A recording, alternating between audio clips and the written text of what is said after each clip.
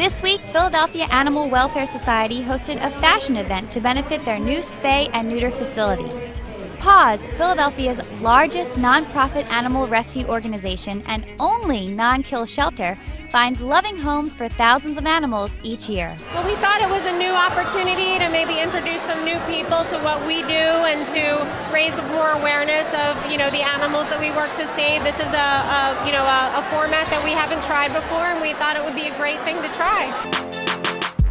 Master of Ceremonies Mike Jarek of Fox 29 News got the party started with a celebrity fashion show featuring local names John Bellaris, Carrie Lee Halkett, Thomas Drayton, and Troy Jackson, to name just a few. I think that's one of the keys, or one of the great things about this show in particular. That's why I want to participate in it, because it's not like the normal model look. Nothing's wrong with models, but it's just everyday person can dress up, look good, and still have fun.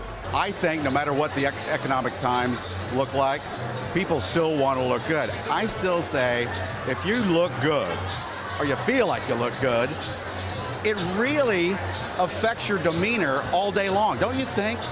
Like if you have a big zit or something, you're going to think about that all day long. And this big honker on my nose or something. I think it does affect how you feel. Founder Dana Spain was thrilled with the event's success. Well, we have a lot of events, and we like to give a little something special to the people who support the charity. It's all about saving the animals, but we have to be creative in the sense that people want something new in their events.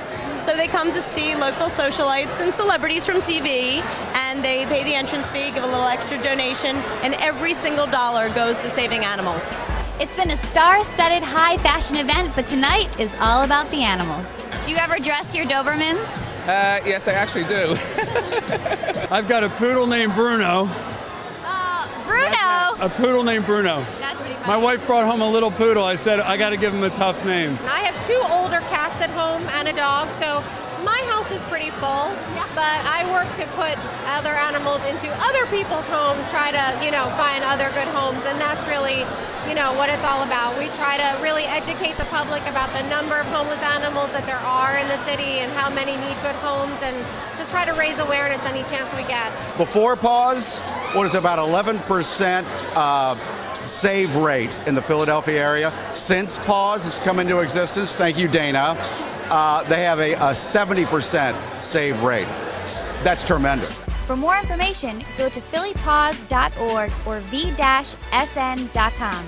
And you're watching Vision TV.